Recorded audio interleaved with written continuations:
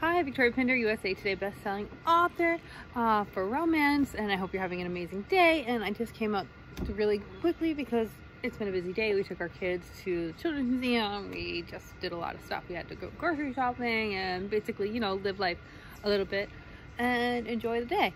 So anyway, but my weekends I typically don't write. It's normally Monday through Friday is my writing time, and then weekends I do weekend things. And if I also have to think about marketing, because that's something I can do on the weekend, things that I can kind of put together. So let's talk about some marketing stuff, because it's what goes on in my brain, because there's no writing happening now. So I want to talk about having an annual plan and coming into 2020, because I'm thinking about 2020, so I think you are too, or you should be, and start thinking about what you want to do. And I just wrote some things down, so I'm going to think down a little bit. Now, for 2020, you should have some writing goals, some social media goals, and you should have, things that you just have to do in order to do it. So there's a lot to do this whole writing gig, right? And it's not just writing words. However, that should definitely be one of these things that we're talking about, is writing the words on a piece of paper, right? And this is just an overview of 2020 and what we should be thinking about every single year, and then writing it down. I'm a big believer in coming up with your Excel spreadsheet. I have an Excel spreadsheet. Maybe you're not Excel, maybe you're a Word person, I don't know.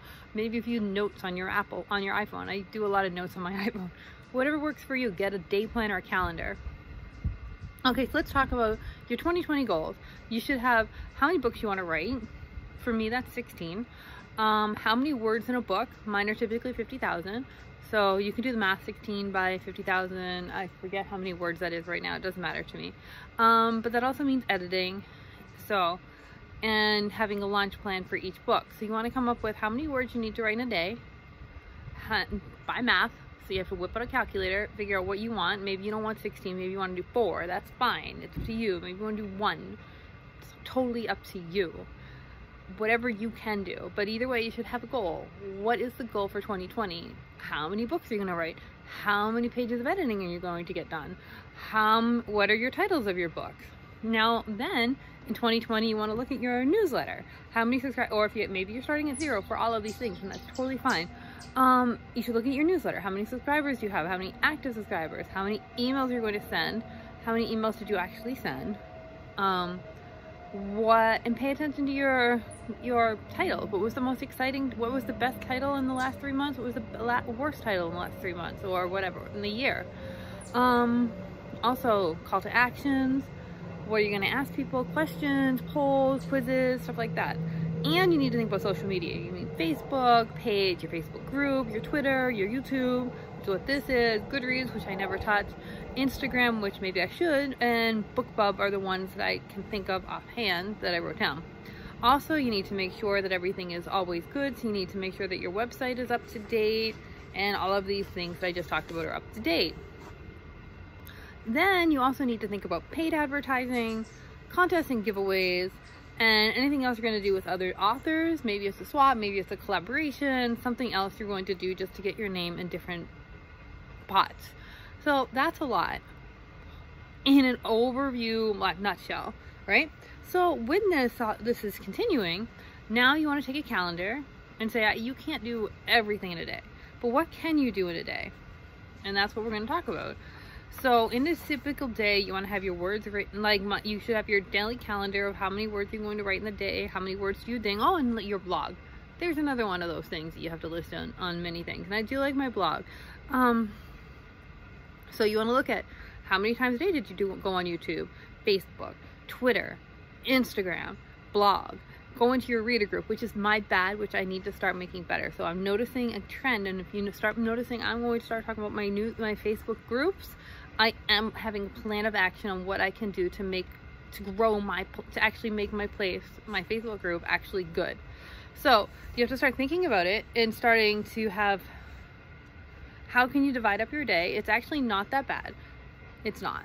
So in a day, like Monday through Friday, I do my writing or my editing.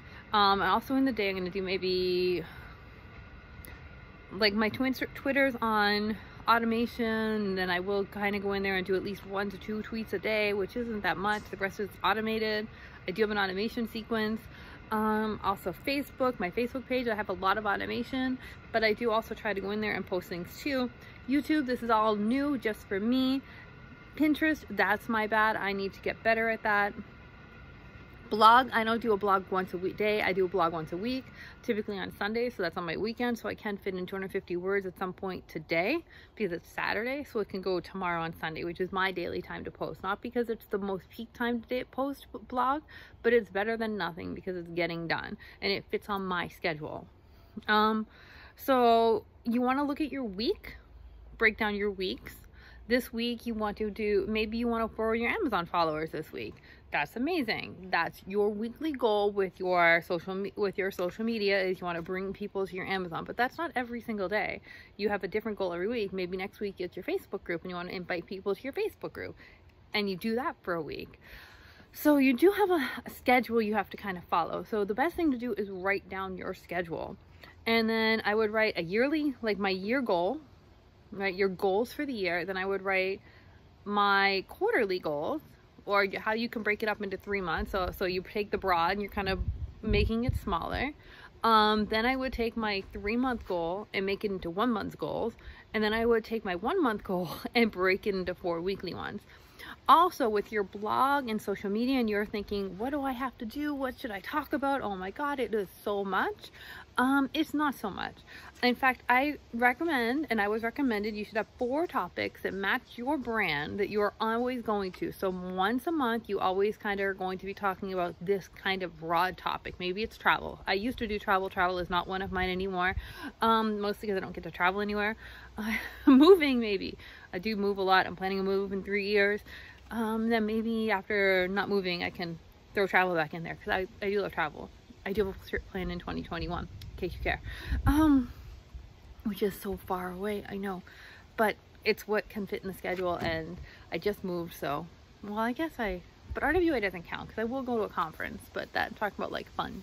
So anyway, I do recommend getting out your calendar, starting to think about all of these things that I talked about, and I hope you enjoyed this video. Please like, subscribe, and if you have any questions about anything I said in a big topic, let me know, and I will make a more precise video on it. Okay, have a great day.